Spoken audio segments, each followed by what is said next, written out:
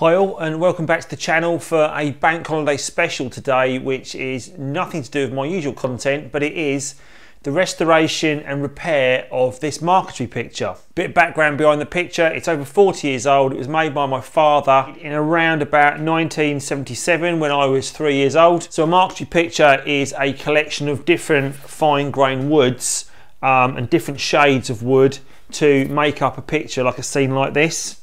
The finish is not great, there's lots of cracking, so over time it's become very yellowed.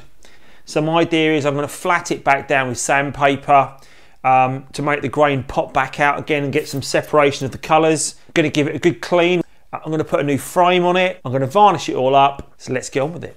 Working with my orbital sander and 400 grit paper, I gently remove the old varnish. I'm trying to be as careful as possible not to take too much of the wood away, but some loss in thickness is inevitable. The grains beneath are absolutely fantastic after 40 years of hiding. Here's a good example of the sanded first half of the picture with sharp grains compared to the dull and yellowed unsanded side.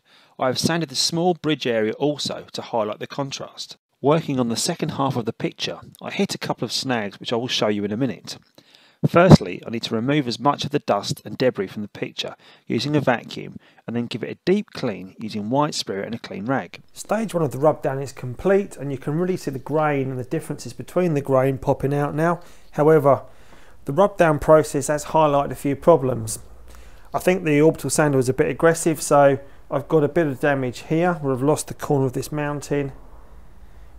This patch of water seems to have worn away where it's so thin due to the sandpaper. A slight bit of damage here which I might leave. There's a chunk of rosewood missing here which comes into the snow melt, which I'm going to replace that. There's a slight piece of the mounting missing here, so I might have a look at that. I've also noticed that some of the grain is become a little bit loose. The varnish is obviously holding that together. So I'm going to leave as much of that as possible, leave it as original as possible, and just fix the holes where I can by backfilling with some bits of marquetry I've got left over from the box of tricks my dad had 40 years ago. So let's get that done. So this piece of ebony under the watermill has obliterated during sanding, so I'm going to trace an outline and use that to cut a new piece to shape. Add some PVA glue to the hole, press the new piece in place and clamp for an hour or so to keep it flat. I'm going to repeat this process on all the other chips and missing parts.